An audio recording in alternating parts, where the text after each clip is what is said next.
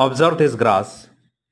The name of this grass species is Dichanthium maccannii, and it's an perennial grass which belongs to the Poaceae plant family.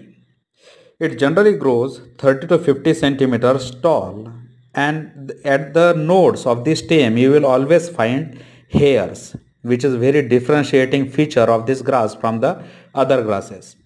Generally these plants show leaves which are linear, flat, and they produce these type of racemes which are straight and produce purplish color flowers.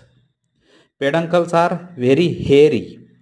Now, lower glumes of the sessile spatulets are not pitted, and hence they can be easily identified with this character. Such a type of grass are generally found on the roadsides. So, remember this particular grass called Dichanthium maccannii, which is belonging to the Poaceae plant family.